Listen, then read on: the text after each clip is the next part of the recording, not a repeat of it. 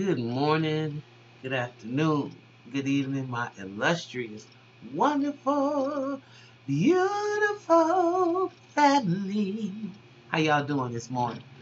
Welcome, welcome, welcome to the Mental House with me, your host, Khadija. I don't plan on being on this particular video very long. I got more to put out, but this one is just something that some thoughts of mine uh, about Donald Trump and the people who voted for Donald Trump. Um, it's amazing how you can see the world in this much anarchy and don't see him as a true representation of America embodiment, chaos, confusion, just a liar. And if any sane and rational person is listening to Donald Trump and they see all of the lies that he's telling, there's no black people up in this office. We had Barack Obama, who was the biggest puppet master. Well, we don't even go into that one. That's another story for another day. I've never seen this much confusion on the planet, and I'm well past 50. So the stuff that happened before my time was what my grandmother and them used to tell me about. And now I never thought that my children or my grandchildren would be living that life that I didn't live.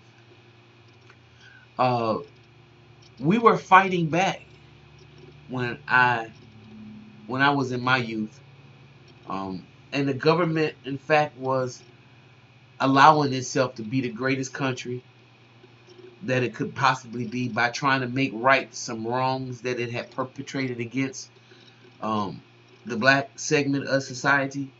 And you actually saw a lot of things put in place after watching so many bloody assassinations like Kennedy and Malcolm X and Dr. King. It was just a real volatile, explosive time.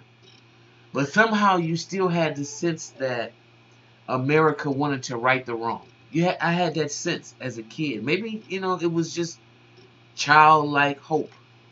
But we had a feeling that we were moving in the right direction. And in some instances, you can tell by the laws that were enacted that we were. We were.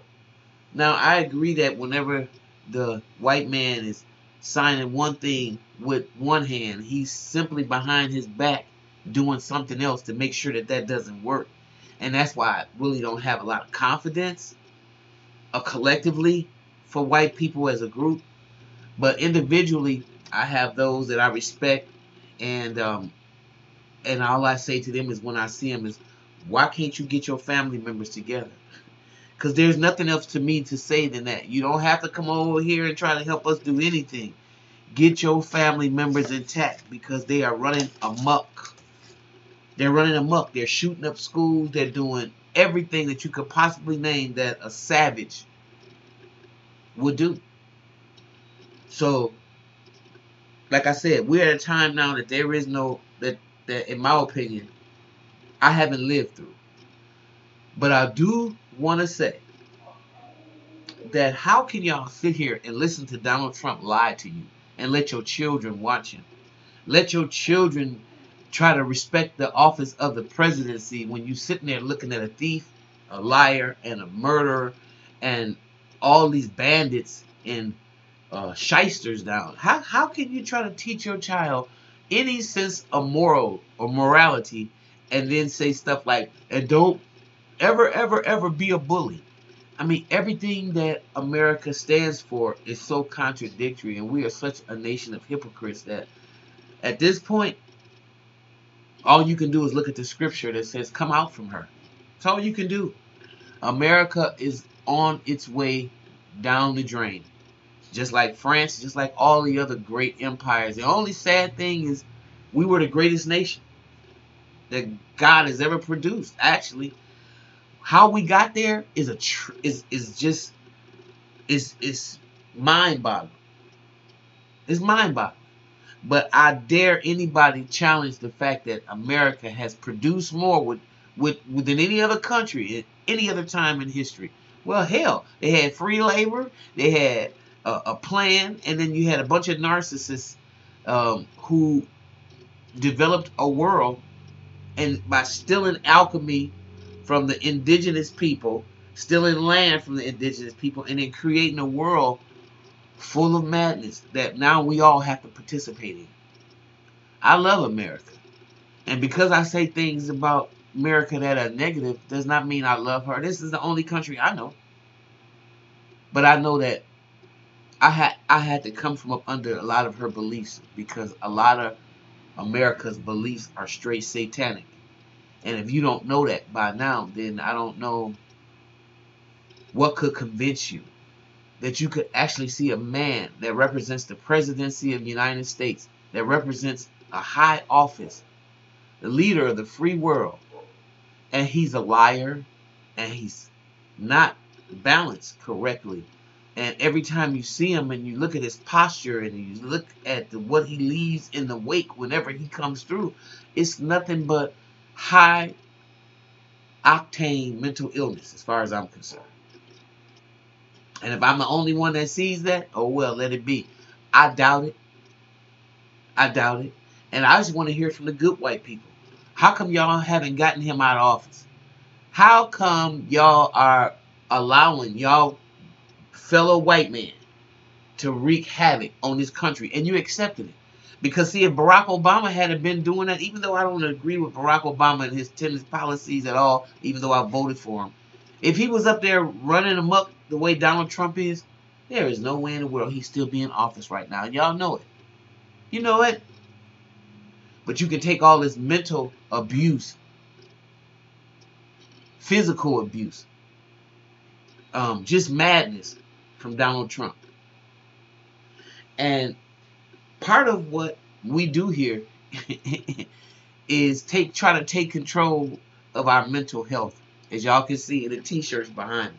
If you want to support the channel, I would really appreciate it. $10 would get you one of these nice t-shirts, any size available. Because I really want to start a movement where we really understand that it's important that we take control of our mental health. It's so important that we protect the dome, because now it's under attack.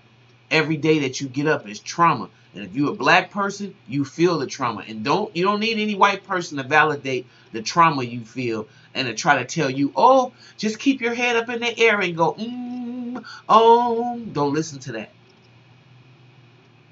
Connect with the mother of all life.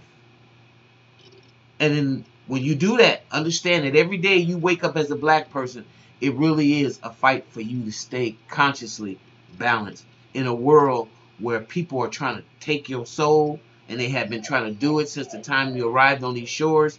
They've tried to put you in a subservient position, have created a pain body in us, where our self-esteem is not where it should be. We have been made to be the scapegoat of all of society. And with that being said, it is imperative that we take control of our mental health, because we have been living with demons for a long time. And these demons not only kill us, they kill themselves. So they have no respect of person. They'll kill anybody, and they have all the most sophisticated weaponry you could ever possibly imagine. So you're dealing with Satan in Satan's domain, and you have to understand it's very important that we protect our mental house. Okay? So if you like a t-shirt, y'all come on, hit me up, and I'll be glad to ship it out to you. $10 to take control of your mental health.